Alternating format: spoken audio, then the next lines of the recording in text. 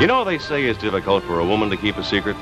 Well, I'll tell you a secret. Sometimes it's pretty difficult for a man to keep a secret.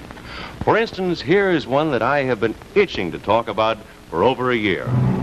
See this Plymouth Belvedere, one of the great new cars of the forward look. Take a really good look, because I'd like to have you try and tell the difference between this Plymouth and the one you're about to see. Actually, there are two differences about this car. One, you can't buy it at any price. Two, it runs with no carburetor, no piston rings, no radiator, with only one spark plug, and on ordinary fuels you can buy anywhere.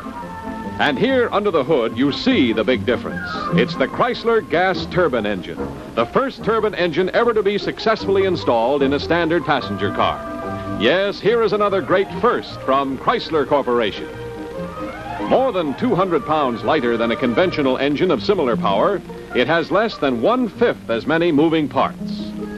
Developed by Chrysler Corporation to power a regular production model, you can hardly pick it out from other Plymouths, unless you happen to spot the special insignia that tells you there's a revolutionary engine under that hood. The horsepower it develops is 120.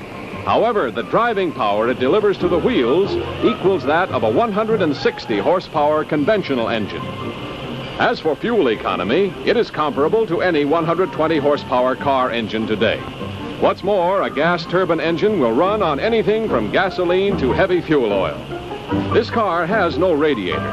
Its engine is air-cooled, therefore never needs water. Other attempts to design a practical turbine engine resulted in extremely hot, burning exhaust gases. But Chrysler Corporation engineers licked that problem. The exhaust temperature is cooler than that of the average car today. You can hold your hand over this exhaust pipe and not get burned. The Turbine Special is just one of many research projects in progress at Chrysler Corporation. And as each new advance is perfected, it will be made available to you to keep you ahead in car performance, in safety, and in styling. Now do you see why I wanted to shout about this?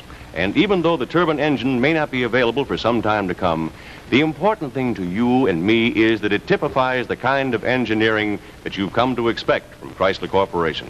It's the years ahead thinking that has resulted in today's Plymouth, Dodge, DeSoto, Chrysler, and the exclusive Imperial.